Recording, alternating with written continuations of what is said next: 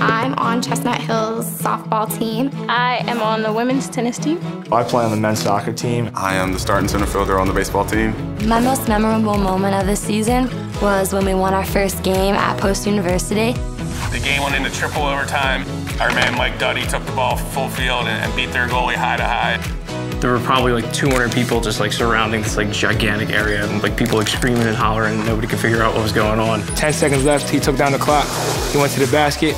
He missed the first leg, and after he made the second one, after that, everyone kind of just stormed the court after the game. Playing Division II athletics was really an eye-opening experience. The level of play is extremely high and extremely competitive. It really mixes in the balance between academics and athletics. Professors and coaches are really flexible with your schedules to help you balance athletics and academics.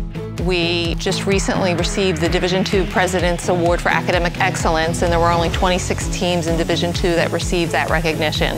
We do offer athletic scholarships for recruits. I got recruited to play lacrosse, and I ended up taking a trip out here to watch them play.